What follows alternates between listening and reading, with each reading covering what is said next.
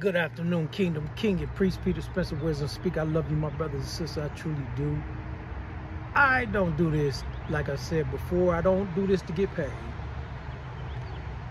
I do this because, like I said, I want to save souls. Soul winning is the end goal. When the time comes where this earth passes away and God creates a new heaven and new earth, I will have you, my brothers and sisters, to be with me in the heavens.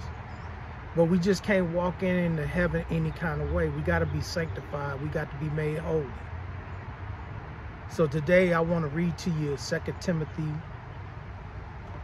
chapter 4, starting at verse 1, and it reads as wise. I charge thee therefore before God and the Lord Jesus Christ, who shall judge the quick and the dead at his appearing and his kingdom. Preach the word, be instant in season, out of season, reprove, rebuke, exhort with all long suffering and doctrine. For the time will come where they will not endure sound doctrine, but after their own lusts shall they heap to themselves teachers, having itchy ears. And they shall turn away their ears from the truth, and shall be turned unto fables. But watch thou in all things, endure affliction, do the work of an evangelist, make full proof of thy ministry. Now this is Paul talking to his disciple Timothy. We still got the same charge to preach the good news of Jesus Christ, why he saved us. Jesus is still saving people, but you have to accept him as Lord and Savior. He's not going to beg you. He's offering an invitation. He's asking you to come into his kingdom. But it's up to you if that's what you want to do. So my brothers and sisters, I do have this last message. This is a season of preparation as the Lord is speaking to many of you in dreams. He is preparing for what's to come. He has been downloading to you his plans for your life. So don't get comfortable with how you are living now. For the Lord Almighty is about to make drastic changes, says the Lord.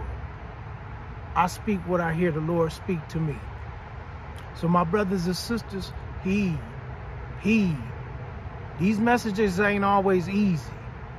But that's what Paul was saying. We got to reprove, rebuke, and exhort with all long suffering. We got too much hybrid church going on now, where we're mixing the world and mixing the gospel. We mixing immorality and morals and trying to make sense of it. It doesn't grow together. It doesn't work. We got to get out of this hybrid church with all these different things that's going on in church. You got voodoo on one side and the gospel on the other. You can't have it. You got to choose ye this day who you will serve. As for me and my house, we will serve the Lord.